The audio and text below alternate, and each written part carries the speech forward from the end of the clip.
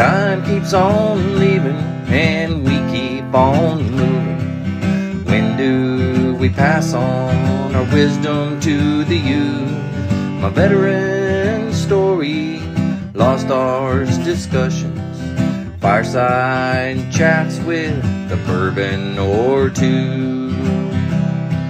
It's time to hear the stories by our military veterans.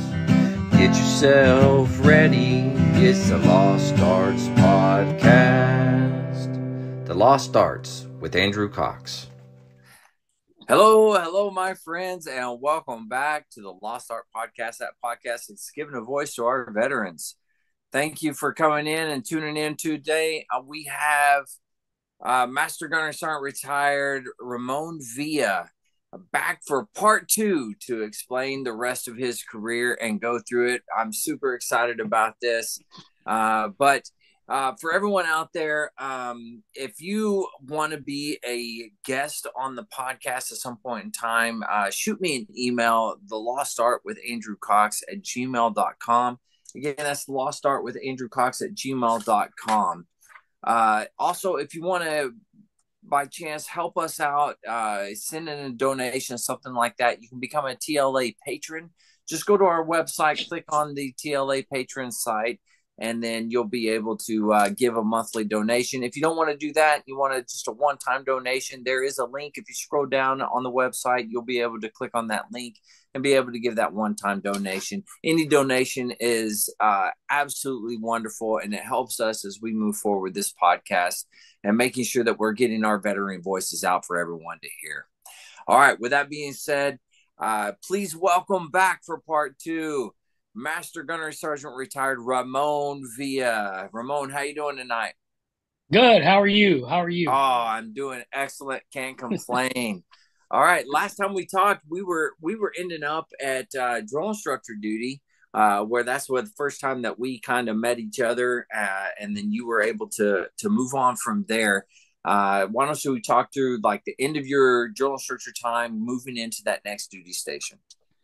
Yeah. So, well, thanks for having me back on, Andrew. I appreciate it. Yeah, I always say what you're doing here is awesome. Give veterans a voice, and those of you that are listening, reach out to Andrew. Get on here, tell your story. It's a very chill, welcoming environment here, and easy to talk to. And I think even before this podcast, we sat down for about a half hour and just chewed the fat a little bit too. So it was all good. So I'm glad to be back on. Yeah. So, after I got done with the successful tour on the drill field, which not everybody can do, by the way. Yeah. It's an accomplishment, went back to school of music for the advanced training. Back then I had the ceremonial conductor and drum major course. And right. Then they asked me they offered me the opportunity to do back to back. So I did that. And then I went straight into the enlisted band leader course. And then from there, after graduating the enlisted band leader course, then I went back to California to Miramar as an enlisted conductor there. So, I had done like the last podcast, I had done a tour at Quantico at a garrison command. Then I went to an expeditionary unit, 3MF band. And then now I am at a wing. So, right. I'm kind of moving around, getting You're hitting them all. Flavors. Yeah, I'm getting the flavors of everything, So it was, again, a good experience. And I went over there as the enlisted conductor for the band. Some of them might equate this to being kind of like the assistant conductor. But right. It was a good tour. That was, sometime after 9/11. 9/11 actually happened when I was on the drill field. And then, it actually happened when I was on the drill field. And it was before the stop loss had occurred. Okay. So I left the drill field, went to school for about a year, more than a year. And then to Miramar, then, some ramping ups started to happen there. About 6 to 8 weeks, I believe, after I checked into the School of Music, the band's on a plane. The band's on the plane in support of Operation Enduring Freedom. And we did our We did our tour there in Kuwait. We did our tour there in Kuwait during that time, and then we spent about, I think it was about 4 to 6 months there, and then we're coming. Then we came back home. Okay. After that What 4 to 6 months. while you were there, what were you doing? Well, it was kind of an interesting move being over there. So what they ended up doing is when they had sent an advance party there of a few band leadership to kind of establish. They always do that. You send an advance party, kind of establish, getting ready for the transition, Right. or the, when you're bringing in, or when the unit's coming in. So they were still building the camp at that time with structures and sandbags and all of that stuff. So if you want to paint the picture, we were actually on Al Jaber Air Base in Kuwait. Half Okay. of the base on the other side of the berm was the Air Force. Everything beautifully established. Yeah. On the other side of this berm, which is a small little hill, separating the two of this berm, was the Marine side, which was canvas tents, gravel roads. I don't even rows of porta-johns, and I don't think even when I got there, there were what we call comfort trailers, which were shower facilities. We had to kind of hike our way to the Air Force side to take a shower, but everything was porta-johns. Later on, they brought comfort trailers in. But what ended up happening there is half the band, or I should say, the junior enlisted sergeant and below of the band. They went to go augment the Air Force security force for the base. Okay. So they were out there doing kind of base ops and running security on the base in their Humvees. The staff NCOs were left on the other side, the Marine, what I would call the undeveloped side, the Marine side, the undeveloped side. We were left over there and to do support. In particular, there were 3 of us that had some specific roles, and that was a gentleman by the name of Raul Caldera, who at the time was a staff sergeant. Raul Caldera, he was assigned as the camp commandant, which was kind of like, camp commandant being kind of the facilities, the manager of the camp on behalf of the commanding officer. And then a Marine staff NCO by the name of Sean Stewart, who was responsible for overseeing equipment, third country nationals, supplies coming in and outside for the Marine side of the house on Al Jaber.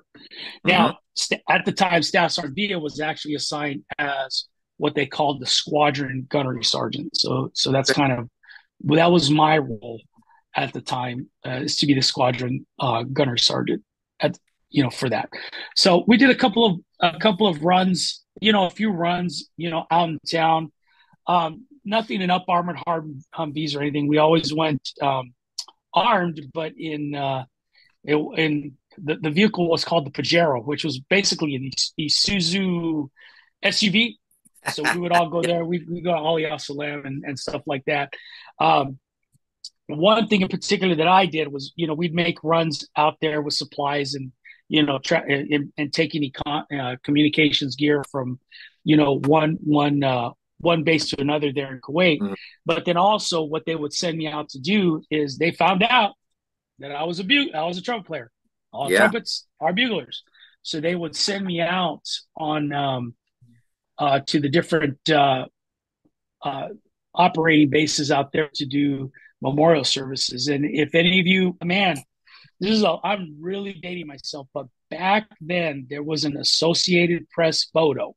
If anybody can remember, there was a CH-53 and a bugler, Associated Press photo, bugler, CH-53 and a bugler, and in the distance was the sunset, and the bugler had gas mask on the side and everything. Well, that was me. An Associated Press photo was taken of me at the time. Right. So yeah, next time I'm on, I'll find the newspaper clipping. I didn't even know it was taken. All of a sudden, I get this letter from, I think, my uncle, and with this photo, this newspaper clipping, and I'm like, oh look, I'm in the newspaper. What it said, associate, it said AP News on the bottom of it. I was like, wow, I'm famous, so yeah. So that's what, a couple of things that I did, but Yeah. everything that a squadron gunny does, for the squadron, that was kind of my role during Okay. that. And we came back, all of us came back, thankfully we came back. Well, let me pause there. Is once that term was done, or once victory was declared, Right. Mhm. with that movement of Operation Enduring Freedom, the general took his band and we kind of did, troop goodwill concerts, throughout Iraq. So they would load us into helos and we'd go into Iraq, and it was actually kind of cool for us, you know, getting going into some of the bases and amphitheaters where Saddam would, be addressing, his troops, and now we're Right. playing America the Beautiful, Hmm. at these amphitheaters, and it was kind of a cool thing, there as Correct me if well. I'm wrong. You went to Babylon while you were Yeah, there. we See actually that? did. Yeah, I Yeah, we remember that actually photo specifically. Yeah. Yeah, we actually went to the ruins of Babylon. We got to take a little tour of that, and then we did a concert there in the amphitheater of Babylon as well. Really So cool. yeah, And yeah, I know the last podcast you talked about you being a religious individual, and you look at that area and everything that's going on in Babylon, and back during the Bible times, things of that nature. I know for me, when I deployed there, that was very like, just to see the individuals, the shepherds and their sheep, and things of that nature. Absolutely incredible, and it made the Bible that much more vivid in my memory. So I'm sure playing in Babylon was huge, in your mind at least, when you're looking at not that. absolutely, but not as much as playing an Easter sunrise service when the sun is coming up, knowing Oh, that you were in time, the same time zone when the crack of dawn and the stone was rolled away as the sun came up. They're playing an Easter sunrise service as the sun is coming up, holy, knowing that you're sitting there probably at the same time, same hour when the stone was rolled. That wow. was really, I mean, all of that, the Babylon trip and all those goodwill, things were really, really cool. Um, but that was really, really neat, That's for me absolutely for me to experience. Yeah, it was a good experience. Yeah, it was a good experience. Always when you're doing stuff like that, coming home is no matter at what level you're at, being gone that long and coming home is a little bit of a transition for all of us, as you're well aware, and oh many yeah, of us on this podcast are yeah, well aware as well. yeah. So, after that tour was done, it was about a year to the day. I walk in after doing a commitment with the band. We get off the bus, and I'm the one with the band. And I walk in, and I see Sean Stewart putting on his belt and holster. Oh And at that moment, I knew, oh yeah, man, not again. yeah. And then we were back again this time we were in Al Assad, Mm-hmm. and I was there for about 10 months, and we were doing security for the general's compound there Right. on Al Assad. So Mm-hmm. yeah, didn't leave the base. I don't remember leaving that base. There was just way too much, going on that base. As far Yeah, as security and things coming in, from God knows where things were flying to yeah. you. But yeah, but that was that second tour within that small time frame We're of talking my a year, first half at Miramar. or a So I year get from to I one get deployment to another. yeah, I get to Miramar about 6 to 8 weeks later. I'm gone for about 4 to 6 months. Come Yeah, back for just a little under a year, and then we're mm-hmm. back again. We're going back Yeah. again. once that was completed, then I did a couple of other things with the band. Still as an assistant, conductor. And Mm-hmm. then I actually, once I got back, they're like, "Oh my gosh, you're a former drill instructor." Yes, I was. Can you run the corporal's leadership course for us? I'm like, sure, why Nice. not? Yeah. So yeah, I was a course director for the corporal's leadership course for the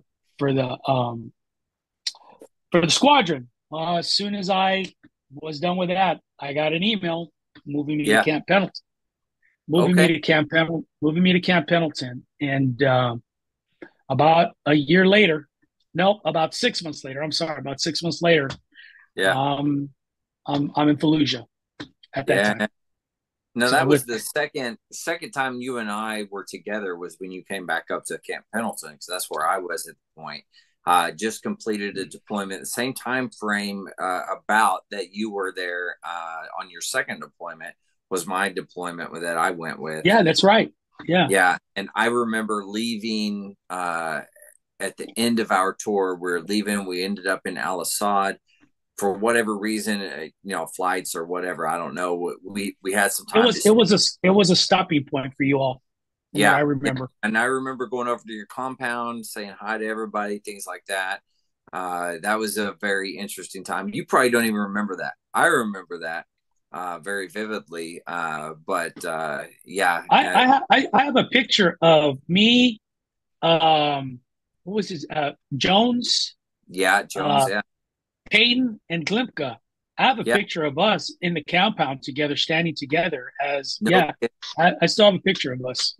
Yeah, Yeah, I was still a sergeant at the time. Obviously, I'm a little behind the times with you, but I was a sergeant at the time still. My buddy Vic Ney, who we grew up together and everything, we discussed about him earlier. But yeah, that's right. Nate was with us. Yeah, Nate was Mhm. with us. Yeah, Yeah, yeah, that was yeah. and that was that was interesting. We grew up together. We ended up, in Iraq at the same time, and being able to see each other. And then you were there, like you said, Jones, Glemka, Peyton. Uh, that was a very interesting time for me, and again, very influential in my career. And guess who's there? You are.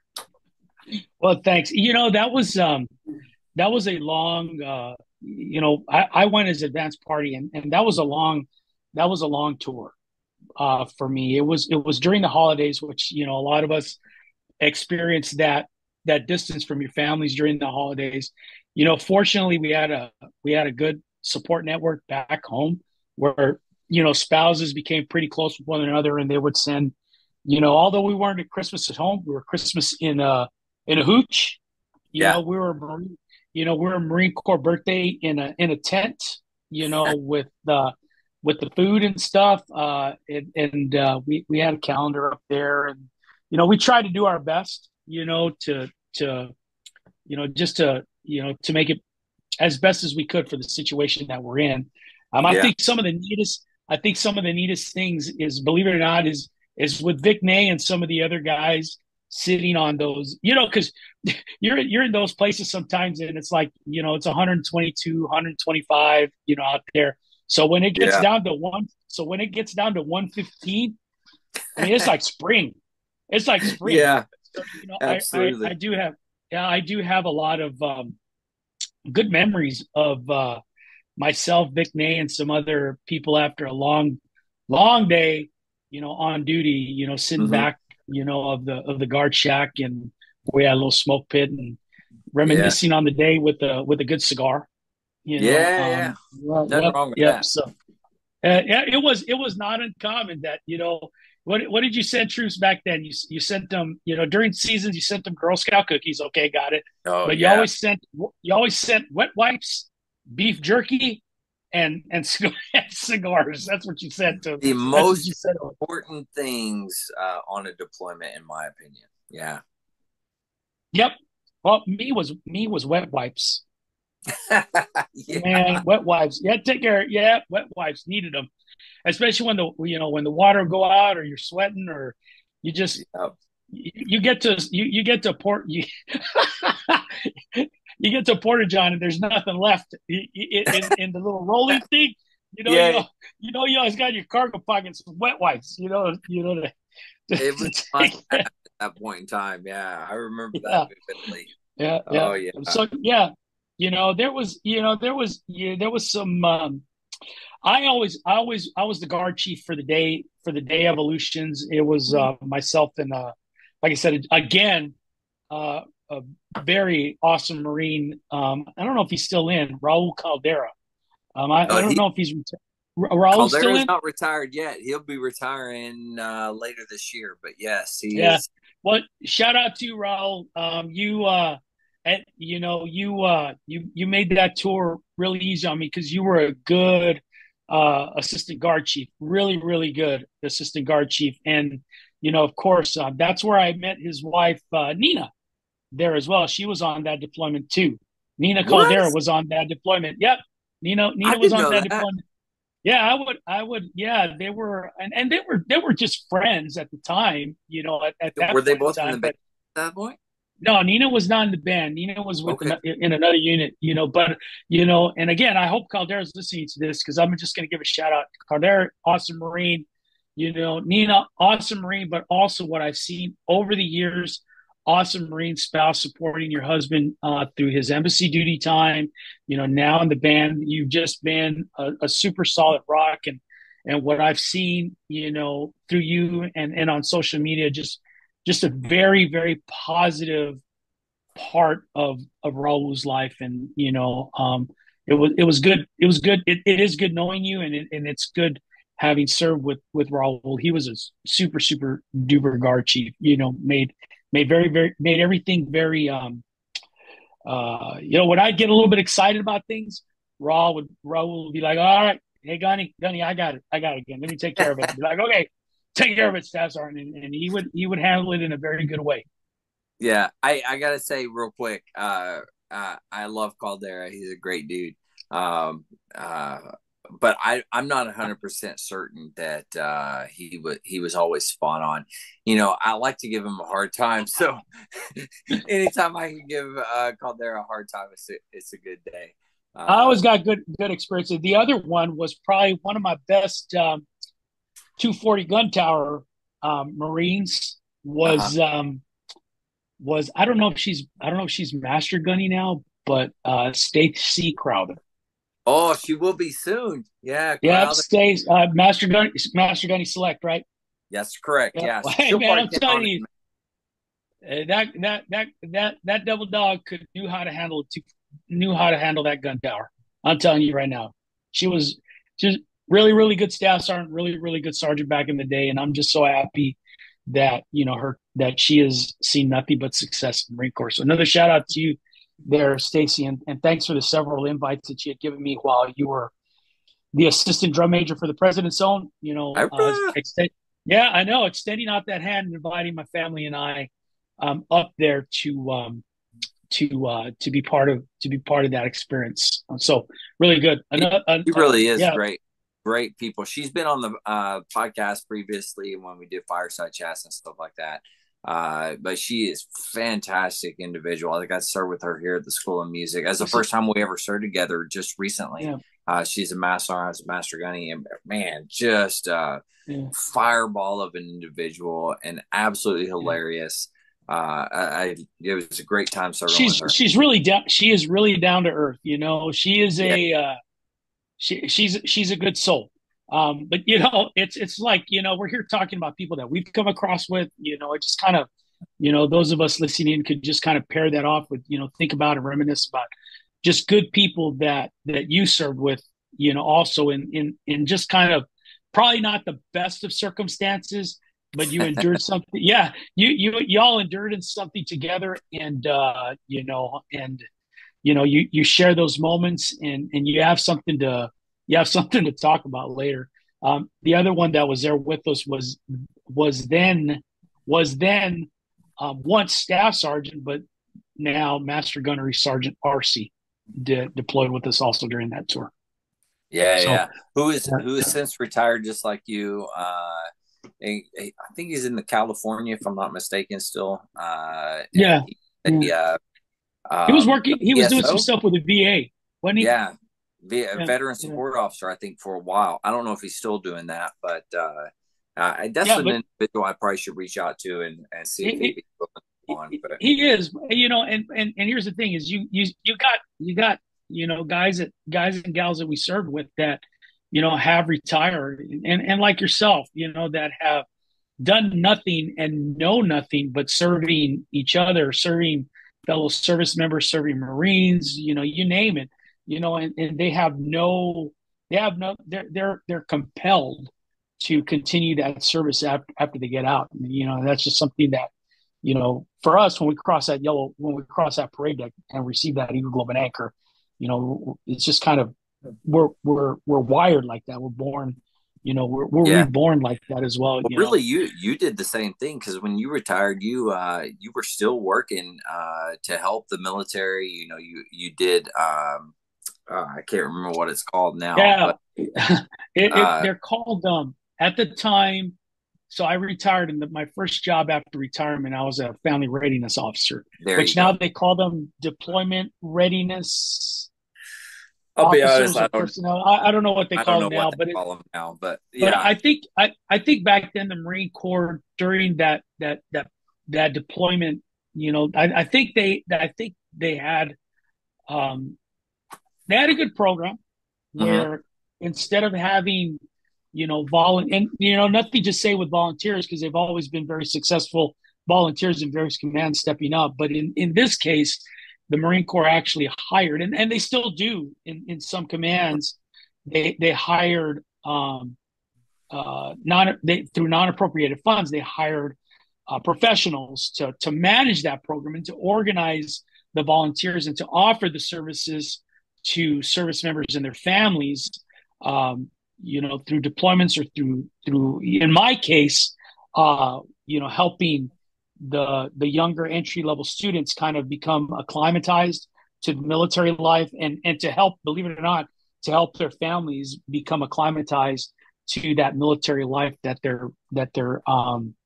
that their child or their is experiencing at the time. And then once that program kind of left the command, I went off to be a single Marine program coordinator, yeah, which was fun. You know, the thing I liked about that is there was a lot of, and I made it a point during that time. We'll get back to the deployment stuff later, but you know, during that time, I had my program director ask me, you know, what I wanted to do with it, and I says, no, not only do I want to provide um, you know, the Marines, you know, off-duty opportunity, you know, these off-duty activities to participate in them.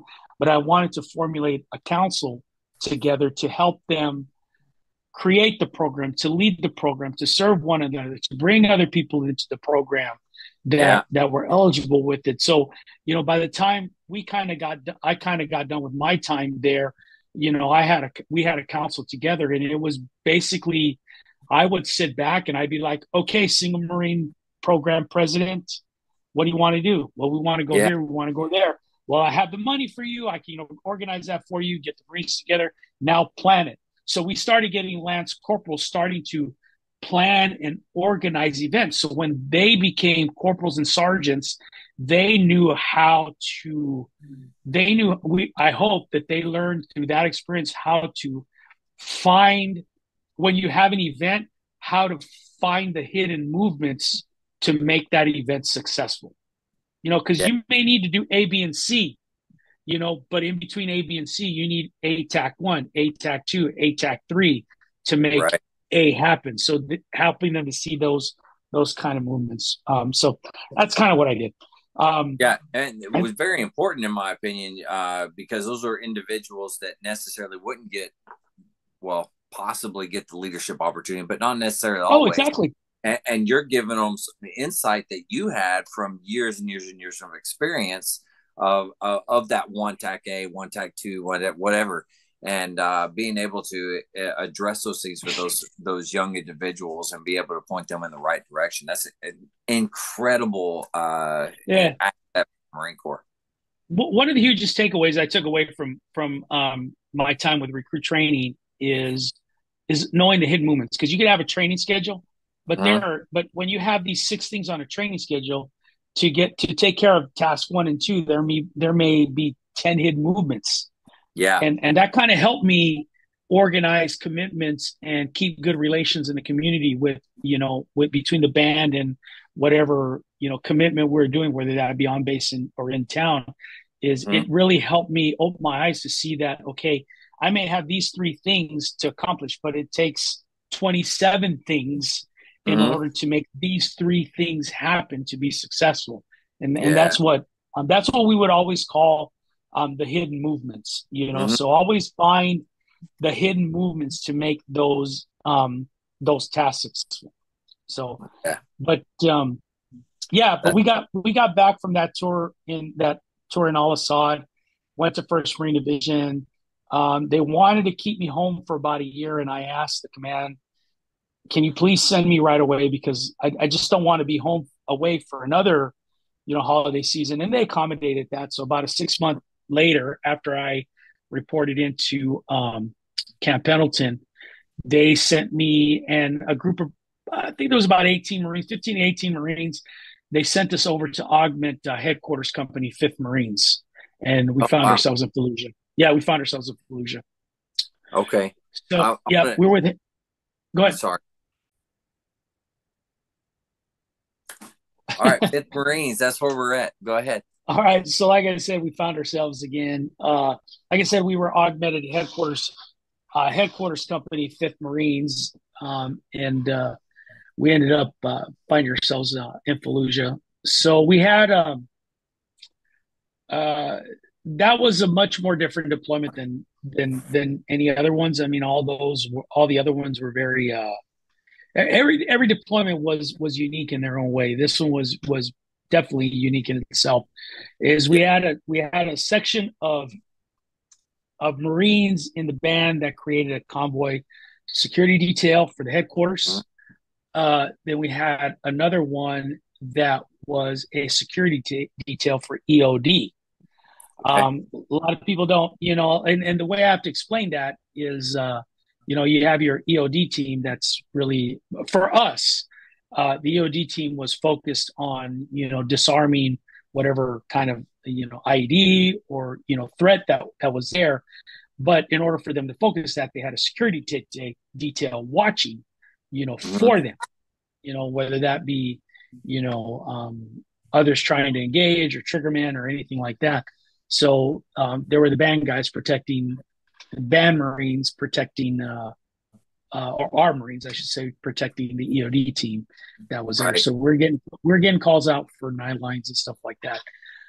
And then we had another detachment of Marines at what they called the CMOC, which was Central Military Operations Center. From what I remember, is when it was also a voting location. From what I remember, in Fallujah. So y'all remember the purple finger? Remember they got the purple finger. The Iraqis to vote. They had the purple finger, and they went into the voting facility. Well, it was our Marines that were our band Marines that were attached to 5th Marines that were screening these Iraqis to come in and vote at the CMOC.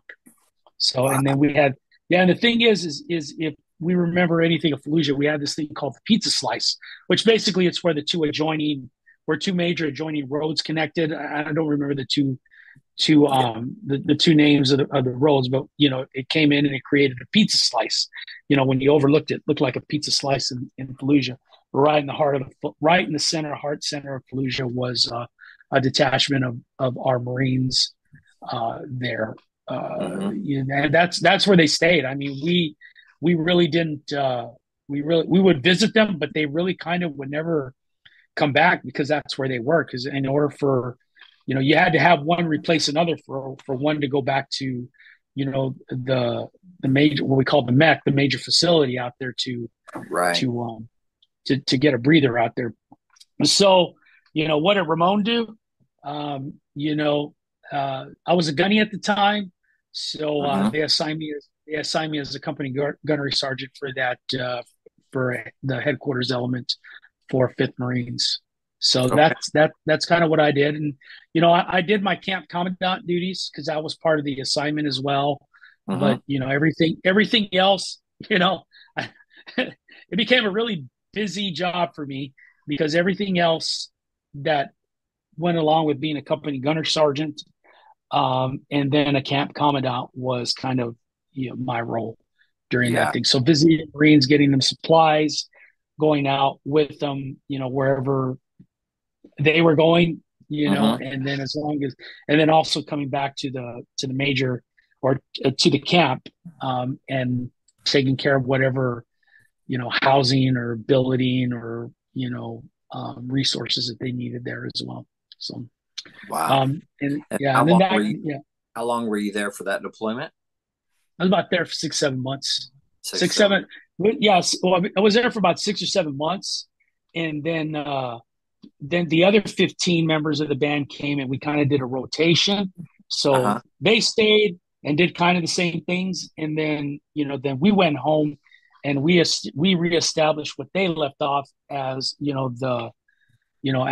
as being a musical unit, for Mm-hmm. First Marine Division, and that is where, and it was when I got back, it was time for the warrant officer to, when we transitioned, the warrant officer came over, and then the warrant officer came over to Fallujah, and then I went back, and it was, for me, it was just me, and we probably had 25 Marines with, Mm-hmm. I had a small command staff, but it was me and 25 Marines, restanding up the band, after the other half left and we redeployed back and taking over, missions and stuff like that. I had a really good support network there with the staff NCOs.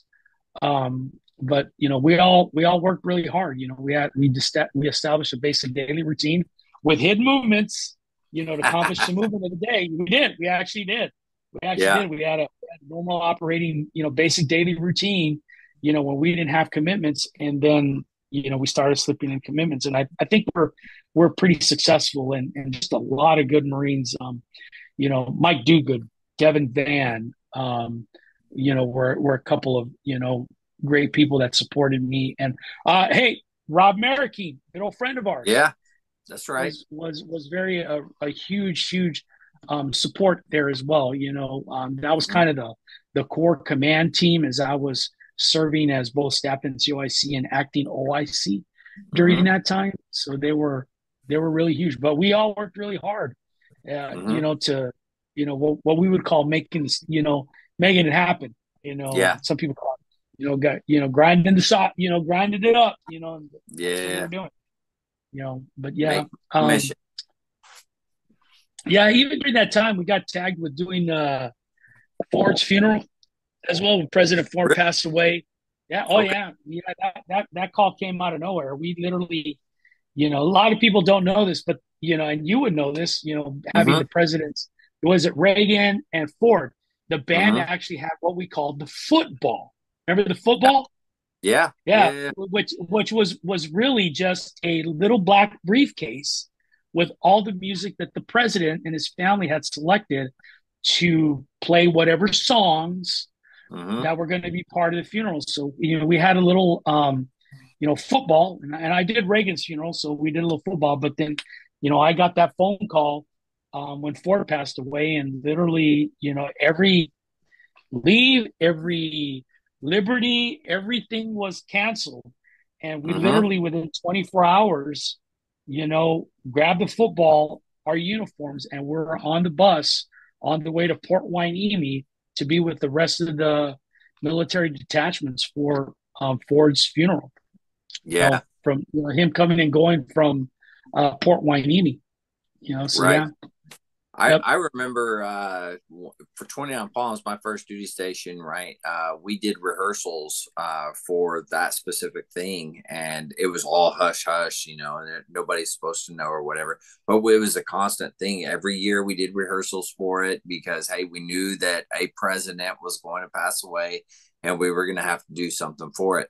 And now you didn't get any of those experiences of doing the rehearsals. It was just hey, go and do this, right? Well, so were you there for Fords as well? No, I wasn't there for Fords. No. So no, I mean, so just to kind of put into perspective is that as soon as that happens, everybody's gathered together, you pack and you go, Mm-hmm. and you're really within, you try to gather everybody within 12. Back then it was, if I remember, it was like within 12 hours, gather everybody. You're on a bus, you're gone. And Right. we were gone. We were gone to Port Hueneme, and we were there within the first 24 hours. We got bedded down, and they put us all in these huge warehouses because everybody was stuffed in there. And then we spent 1 or 2 days underneath an Air Force One plane. No, well, it wasn't Air Force One, but it was a plane. And we would practice with the details. And then I think we may have gone over it 3 or 4 times. And and then it was, then it was televised. It was it. Yeah. It was it. And then once that was done, and the president went to DC, then then we were, that was it for that. But he had to come back because he was late. Right. He was interned. Yeah, he was interned back in California. So guess what? We're back up at Port Hueneme for that evolution. And one part of the band was at Port Hueneme to receive, and then another part of the band was somewhere to intern. Same thing happened with Reagan's funeral. Because one part of the band was in Port Hueneme to receive, and then I think another portion was at the Reagan Library for the internment. Now, that was the same band with you? For Reagan's funeral, I was with the Third Mob Band, and I was actually playing. One more David. Yeah, I was playing. Yeah, and I was actually playing trumpet for that one. But for Ford's funeral, I was conducting the band for Ford's funeral. And that's something I think that a lot of people don't realize is the military bands and what they actually have to do when it comes to presidents' funerals, things of that nature, and the standby and the almost like no notice whatsoever. Hey, pack your stuff, we got to go, type of thing, and that's one of the big things that the bands do. You know what? In my experience, when I went back, let's rewind back to my school of music. They would always tell us as young Marines, the general is going to call you, and you got to be, at his house for a party in a half hour, or or you're going to get called for a change of command, and you're all going to have to all get together within an hour and be over there. Yeah, honestly, that never happened to me. But what did happen to me was that phone call, for that funeral to pack it up and go. Every other pack it up and go was for deployments, but this one in particular was, this one is in particular was Ford's, it was like literally I had the football in my office, and literally I grabbed my Valpak. And which Valpak is, remember the Valpak's, the green suitcase, clothing bag? Yeah. Grab my Valpak, with my uniforms in it and the football, and we're off. And and then of course you're getting emails with coordinating instructions and stuff like that concerning it. And then of course before you leave, everybody in the chain of command wants to talk to you. So that was kind of that. Yeah, that was kind of that experience. With that. It was good coming back from. It was good coming back from that deployment. I mean, because coming back from that deployment was a little difficult. From the Fallujah deployment, all of them were, but that one was more so than any other. But being able to, I was able to, the high op tempo that I had as a company gunny, I kind of had that same high op tempo, being such a small unit with such a high op of commitments. Cause it's like, oh my gosh, the band is back. Let's boom, boom, boom, boom, boom. Let's get them going. Let's get them working. So we still had a high operational tempo. So transitioning back and forth, what I missed was I missed the Marines, the 15 Marines that were still back there. I love the Marines that I was with, here, but I missed the ones that were still back there.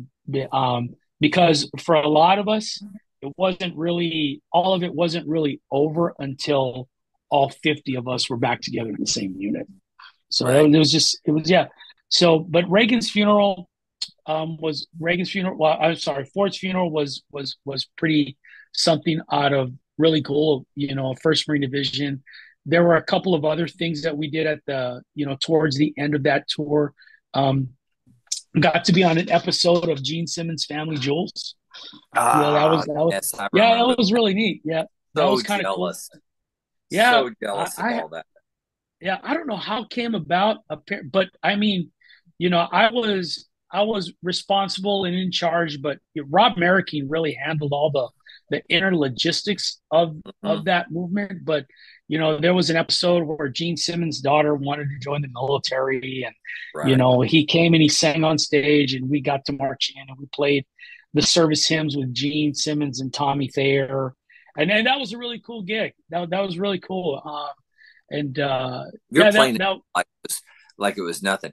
That was an incredible thing. And I remember getting the phone call and like, oh, hey, the band's going to be doing this. And I was like, oh my God, why? Why did I get yeah orders somewhere else? Because you guys were there with freaking, oh my God. And it was amazing. And I remember watching it and I had it recorded. I've watched it several different times. It was amazing. Like you guys getting to play with them.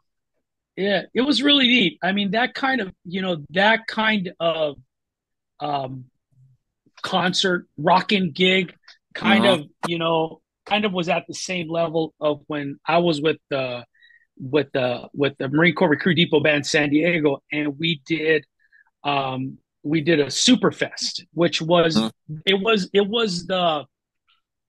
a Super Bowl celebration in the Gaslamp Quarter in San Diego. The Okay. last time the Super Bowl was in San Diego, big rocking stage. We got up there, we're singing. We had a rock band, and we're Yeah. singing up there, and people are rocking away. And so those kind of things, we're kind of on the same level. And there's just the Marine Corps has given, if you allow yourself, the Marine Corps and the military can give you a lot of great opportunities. I mean, there's these lifelong experiences that I've had. Hmm. Um, I've had educational opportunities not only through training, but I before I got out, I had my undergraduate degree, Hmm. thanks to the Corps, thanks to the military, but yeah, just a lot of blessings, not, and, I'm all talking great peaches and cream and opportunities, but, there were, there were also some difficult times, everything Yeah. from, being tired and feet hurting, to, those times that, we kind of all experience, after deployments and stuff like that, and, Absolutely. things difficult to talk about, kind of go to kind of spin off of that and, move. Well, I'll get to that. Well, once I'll get to that later, but once I left, once all this occurred and the band was put Hmm. back together and was put back together in Camp Pendleton, Hmm. I got an opportunity to go teach at the School of Music. And Okay. the Marine Corps said, you know what, 3 deployments in about, I think it was 3 deployments in 2 years, I think maybe 3 and 3. It's been so long. I wish I could put it back, put the timeline back together, but it's been so long. The Marine Corps decided, well, you're about done. You need Hmm. to go. You need to go rest for a while. So I went to go be the conducting instructor at the School of Music, and then later to be where you're getting ready to retire from now, as a Yeah. senior enlisted advisor. I'm at the School of Music, and then it was off to civilian life after that. Yeah. So you did how many years here at the School of Music before you retired? Uh I showed up in 2000. It was kind of unique. I showed up in 2008 as an instructor, and Hmm. usually and it was 3 to 5 years. I am going back to the West Coast, Right. but the Marine Corps ended up not moving me, Hmm. but gave me other opportunities in the School of Music. So I started off as an instructor, As teaching a conducting. master sergeant. Is that right? I was a gunny at the time. You were a gunny. Okay. I was a gunny. I was a gunny, and then I picked up master sergeant, and I was still Mm-hmm. conducting instructor, and I was a division head as well. Okay. At that time, um, there was a master gunny retiring. Mm-hmm.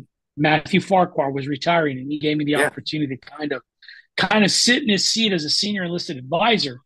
Mm-hmm. And then shortly after that, I picked up master gunnery sergeant and became Okay. the senior enlisted advisor. So, and then in 2013, I retired. So Okay. it seems like a long time, but then I had this position, and then this position. Yeah. And that was all within what, like a 4-year period, 3-year period? Well, you figure 2008 to 2013. Okay. So in 2008, I went as a gunny. Mm-hmm. Well, July 2008, I was at the School of Music as a gunny. Yeah. December of 2008, I was selected for master sergeant and then picked up master sergeant. Okay. And just the way things happened, and this is another blessing. Just the way things happened, about 18 months later, I was selected for master gunnery sergeant. Yeah. That 18 months. Yeah. And I don't know for all MOSs, but for the band field, that seems to be a pretty common thing. So going from gunny to master sergeant takes an incredibly a long time. And then master sergeant to master gunny is a fairly short time, typically speaking. Yeah. And then I did my 3 years as a Mm-hmm. master gunnery sergeant, and then transitioned out of the Corps. Yeah. You know, and that was as the senior enlisted here at this in Virginia Yep. Beach. Yeah. And now, Yep, I was a senior enlisted advisor. So as you look back over your career, right, and you think about it, like what were some of the most important lessons learned that you can impart onto that maybe that next generation as they're going through, and what were some of the things that you would like to leave everybody with that? Oh my Lord. Like I said in the last podcast, I don't think I'm smart enough to have a 12-step process to success. But the only thing I can speak to, every veteran out there or everybody out there is some of the life lessons I've learned from some pretty smart people. Mm-hmm. One of them is my pops. Remember your roots. Remember Mm-hmm. where you came from, and always reflect on that. Another one is from a awesome staff sergeant that worked for me, or we worked together. He was actually my junior drill instructor, Michael Mack. He's a sergeant. He retired as a sergeant major.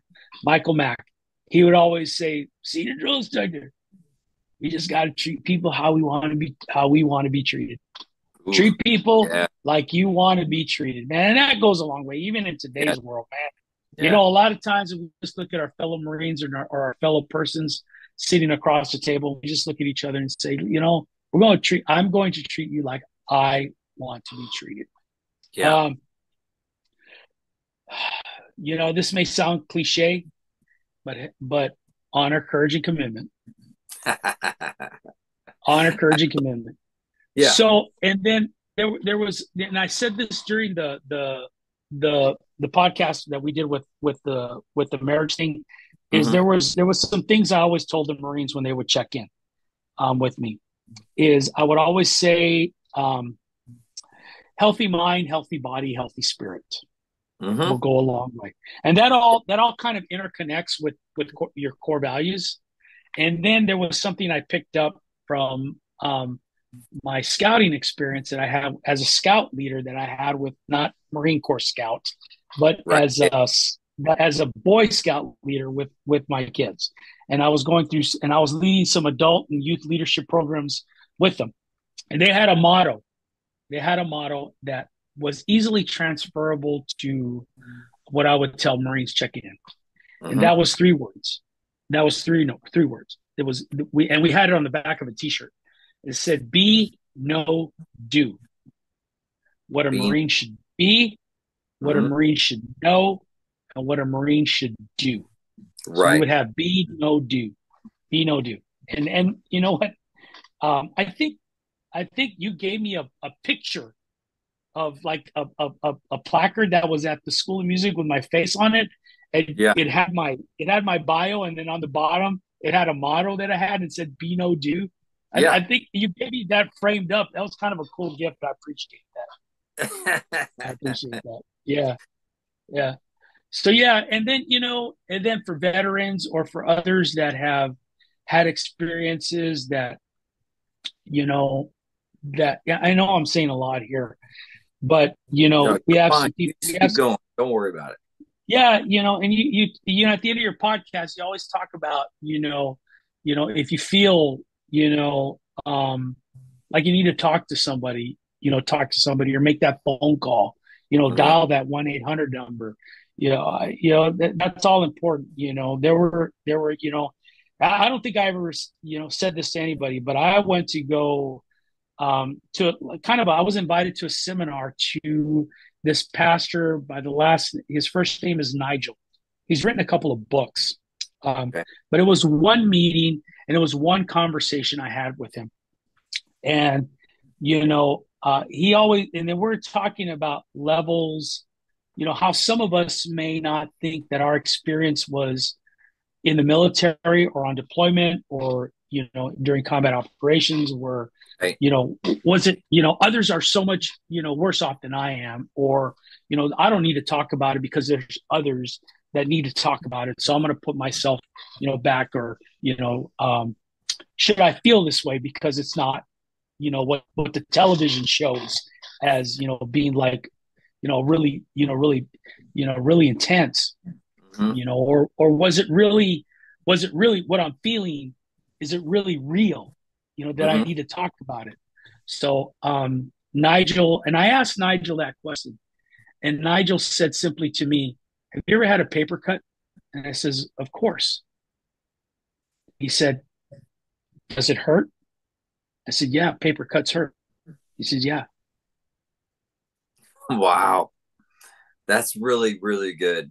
Really Yeah, good. and I was like, it was a huge aha factor that allowed me to come home and maybe talk about some things, Mhm. with the one person that probably understands me the most, Mhm. but didn't understand, and that was my wife. Yeah. What I say, what didn't understand was what was going on. I don't Mhm. understand what's going on when you talk to me, and some of us may get that, but Nigel helped me really understand. Have you ever had a paper cut before? Well, yeah, of course I have. Does it hurt? Yeah. Yeah.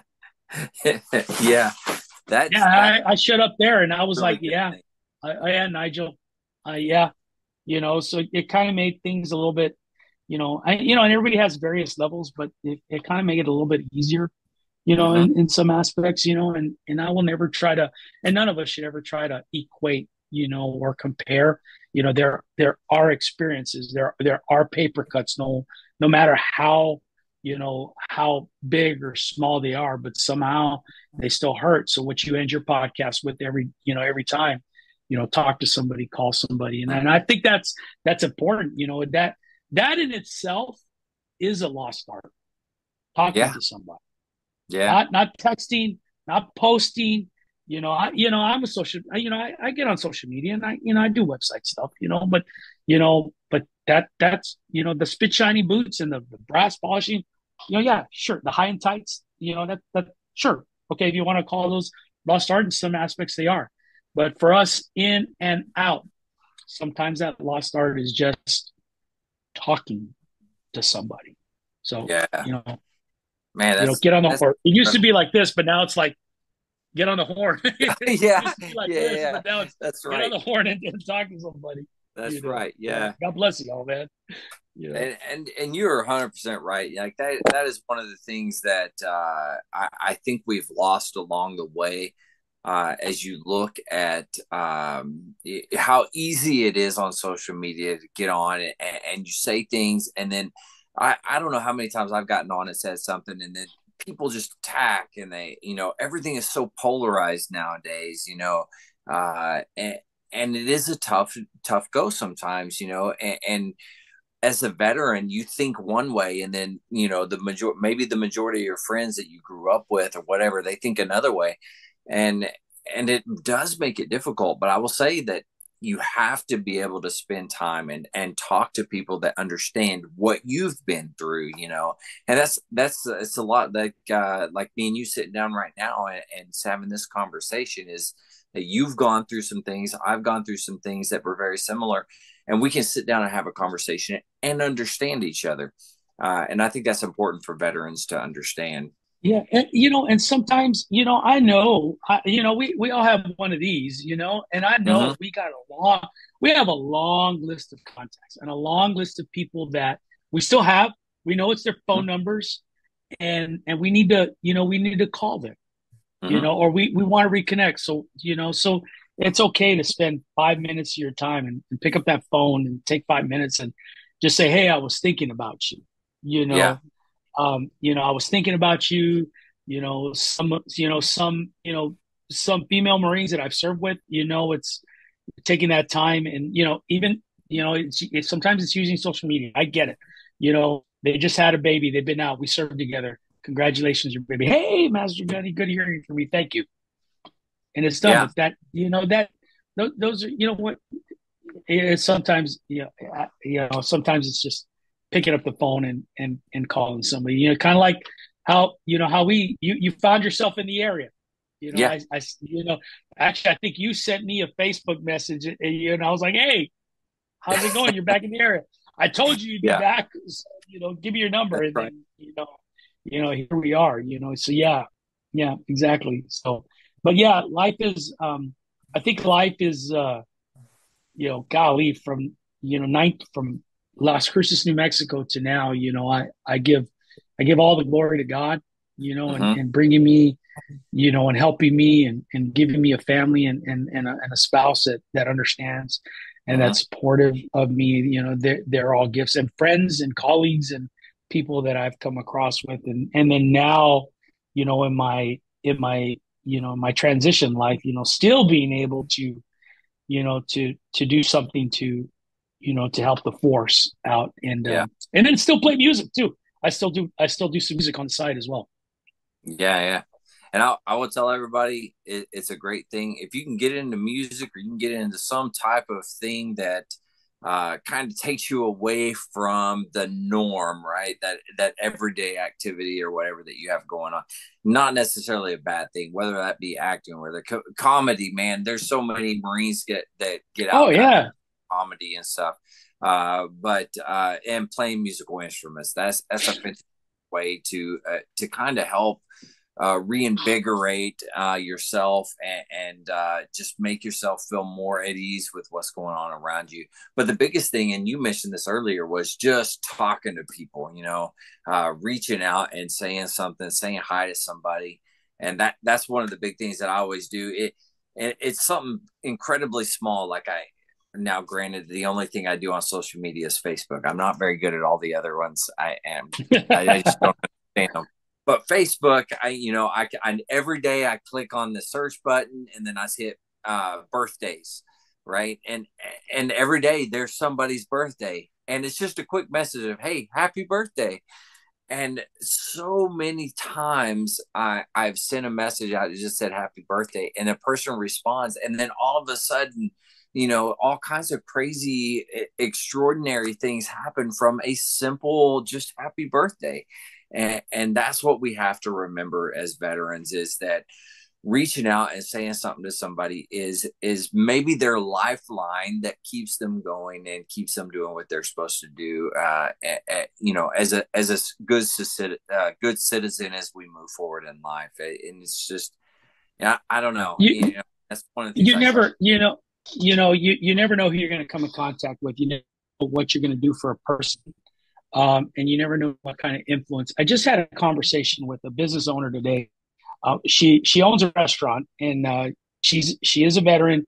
She owns a restaurant in the Hampton Roads area, and she was talking about how she served to somebody and let them know a note on the napkin, you know, and it's kind of a concept of this of a song I'm writing, and we're still working on it here. Uh-huh. But how this individual wrote on the note saying that, you know, he walked into that restaurant. But we don't know if it's a veteran or not, you know. Uh-huh. But again, you don't know who you're going to come in contact with, you know. But talk to people. But left the message on the note saying that this was supposed to be my last meal. But after talking to you and the meal that I have, I know that I find value, that I have value in this world. So Wow. just, you know, you and I had this conversation, Uh-huh. you know, earlier, but, you know, just, you know, get out and talk to people, you know, find that contact and reach out to that individual, and just say hello after all these years. And I'm just thinking about you.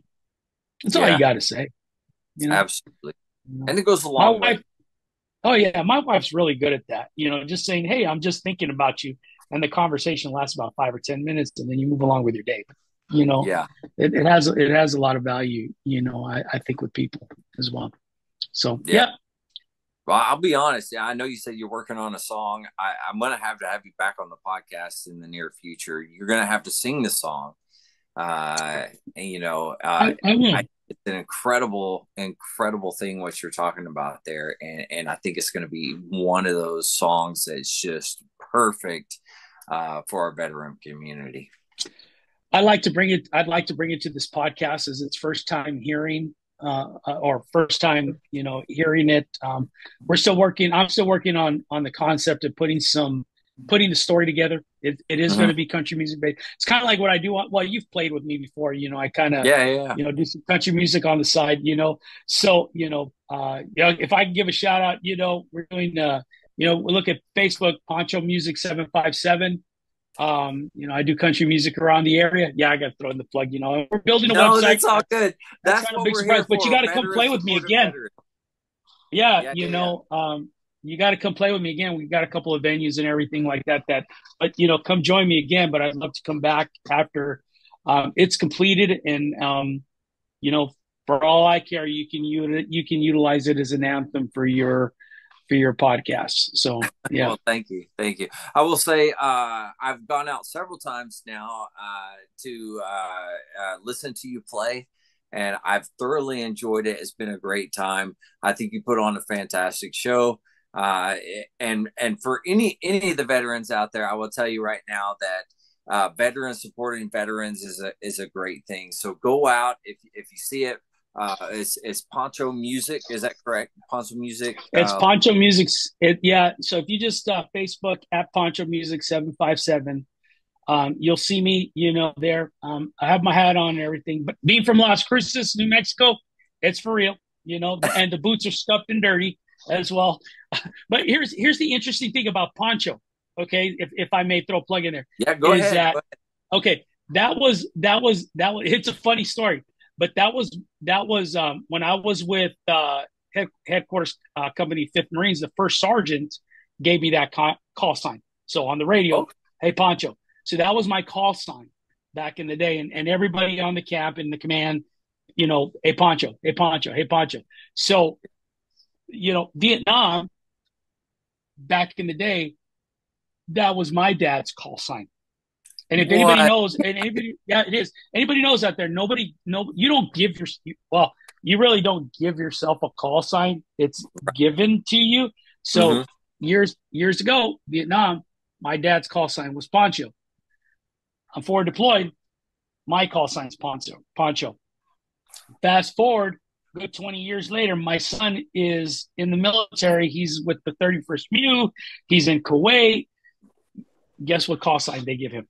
No kidding. Poncho. So it's kind of like, so it was like, you know, when I was figuring out, okay, what's the stage name? Yeah. Poncho. No questions asked. Yeah, it makes sense. Yeah, it just kind of stuck, man. It stuck. That is you know? That is an awesome story. Yeah. So at Poncho Music 757, we're creating a website, you know, that's going to list, you know, various things. And, after this podcast, I'm going to ask my webmaster that's working on it. Maybe she can put a tab on there with some veteran resources up Yeah, there, and then a link to your webpage and your podcast would be something I would ask to be linked there as well. that's awesome. Well, thank you very much for that. I appreciate Sure, it. absolutely. You got great ideas. See, we got together, we got to talking, and we collaborated, came up with a great idea. I'm telling you, that's the way it goes, because I have to rely on everybody else's great ideas because mine are not always great. So I have to rely on you. I appreciate it. No, hey, Ramon, man, I owe so much to you, and I appreciate what you've done for the Marine Corps. Appreciate what you've done for the nation, and such a great family man as well. Great example for individuals to look up to. So thank you for what you've done. Thanks for coming on the podcast. Is there anything else you want to leave all the listeners who have been listening this whole time with? What would you leave them with? Oh my God. Whether you're in the military or you're out, whatever you do, be no do. That's awesome. Awesome. Okay, awesome. Well, hey, thanks very much. Poncho Music 757, right? Poncho 757, is that right? Or Poncho Music 757. Poncho Music 757. Be sure to reach out to him. He needs more gigs. He needs to work more. So make him get out there and work even harder playing his music. He does a fantastic job. I've been out there. I've seen it. I got to play with him a little bit. He entertained me and let me play up there with him. So it's been a fantastic thing. So please reach out. Poncho Music 757. Come out Thursday night at Anchor Alleys. You can join me. And then on Saturday, Armed Forces Brewing Company in Norfolk. You're more than welcome on stage to join me, my friend. There you go. And hey, I would love to be there. Hey, everybody out there, thanks for tuning in. I appreciate your support. And I know that you guys are going to do keep moving on and keep pushing for all of the veterans out there. If you are struggling, you need some help, dial 988. Hit option 1. That's going to put you in contact with somebody that's going to help you if you're struggling and you need help with suicide or anything, any thoughts of that nature. You can also dial, and I'm going to pull up my notes, but wow, that's not the right notes. I will pull up the correct notes eventually. Yeah. Okay. 838-255. Again, that's 838-255. I apologize, but for everyone out there, the VA again has an incredible site. Go to that. That's veteranscrisisline.net. Again, that's veteranscrisisline.net. And if you're younger, you like to chat online and all that type of stuff, go ahead and get on there. They have that chat icon. All you gotta do is click on it. All you gotta do is talk about what you feel comfortable talking about. They're gonna put you in contact with whoever you need. One veteran lost is one too many. So please reach out, whether that's to me, whether that's to Master Gunner Sergeant Retired Villa, whoever it may be, but reach out to somebody and ask for help. We're here for you, and we want the best for you. So for everybody out there, thanks for what you do. Master Gunner Sergeant Retired Villa, thank you for being on the podcast and sharing your story. It was much appreciated. I appreciate you having me, Andrew. That's awesome. Hey, for all of you, stay tuned for the rest of the week. We're going to have some great stuff coming up. Stay motivated. Change your socks.